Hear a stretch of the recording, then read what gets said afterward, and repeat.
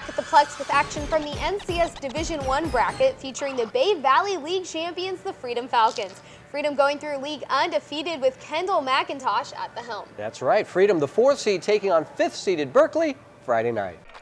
The Berkeley YELLOWJACKETS hoping to keep their season alive as they take on the FREDOM Falcons in the NCS D1 bracket. FREDOM rolling early in this one. KENDALL MCINTOSH giving it to Jared Stokes. Hard to the baseline and gets the finish, pushing the lead to 7. Here comes Berkeley. Casey ROQUEMORE driving into the lane and dishing to Sean Spikes, who lays it in, cutting the deficit to 3. Second quarter more FREDOM. John KETCHEL lobs this one to MCINTOSH, and he does the rest. A two-hand rip, 26-18 Falcons. The Falcons feeling it, swinging around the perimeter. Nick Evans, and Evans will drain the triple. FREDOM now in front by 5. The Jackets on the move. Kyle Charter pushing it in transition to Zach Copeland, who lays it in, squaring things up at 36 all. Back and forth all game. We jump to the final 30 seconds. Berkeley in front by 1. Here is Evans rejecting the ball screen, and with the circus finish, gets it to roll in 68-67 FREDOM with 10 seconds left. Berkeley praying for a miracle, and Copeland will deliver, taking it the length of the court, spinning into the lane, and with the scoop finish, gets it to fall as time runs out, and the Berkeley YELLOWJACKETS pull off the stunning 69-68 win